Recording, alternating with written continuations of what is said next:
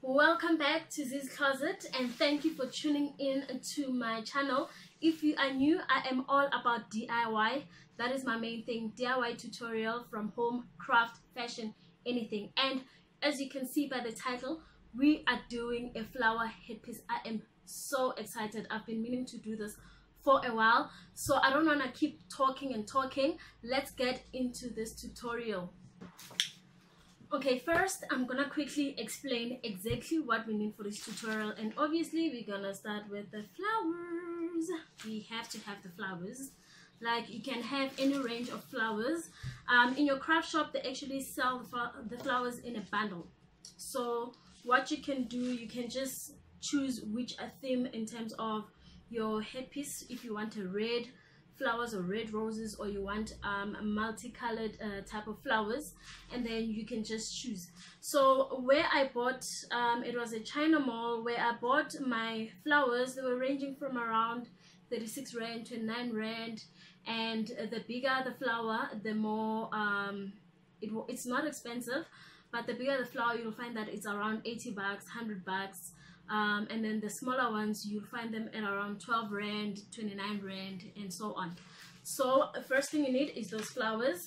You need your headpiece or your headband, depending on which one you want. I'm gonna use these ones. And then I have my flowers.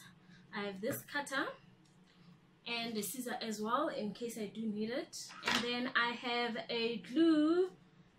Yes, it's the cold glue, and I see here it's written wood glue, but it says it also does for cardboard, paper, wood as well. It's ideal for DIY and craft projects. And I'm gonna need a tape because I might need to put these together, because I want my headpiece to be a bit thicker here, so that I can be able to add all my flowers and make it nice and full.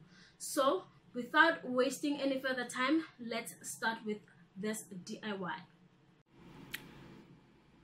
As you can see, I am putting the two headbands together.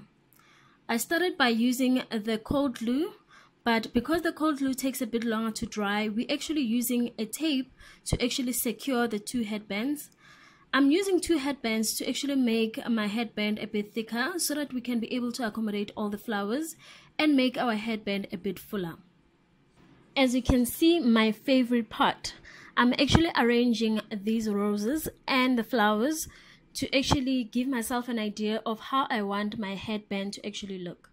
So I would advise that if you want to do a headband, first plan it before you start gluing, because once you start gluing, you can actually change. So you glue after you've planned already how you want your headband to look. I will fast forward this video to make sure that we actually move faster and our video becomes a bit shorter. Okay, as you can see now, all my 4 roses are actually glued to the headband.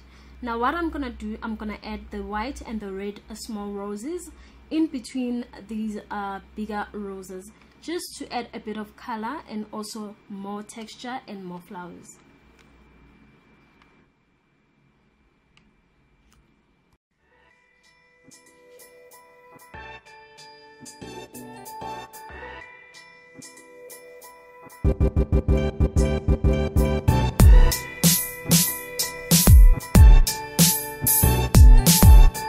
And that is your DIY for today. I hope you enjoyed doing this floral headpiece as much as I enjoyed doing it for you. And if you want to see more videos and have any suggestions on which DIY you'd like to see, please comment down below. Do not forget to like and subscribe to the channel, so that you can always get notifications every time I post a new video. And don't forget to click that notification bell. Otherwise, to my new subscribers, thank you for joining this channel. It's not my channel, it's our channel. And to my returning subscribers, thank you for your support. Otherwise, see you next time on this closet. Mwah, mwah, mwah.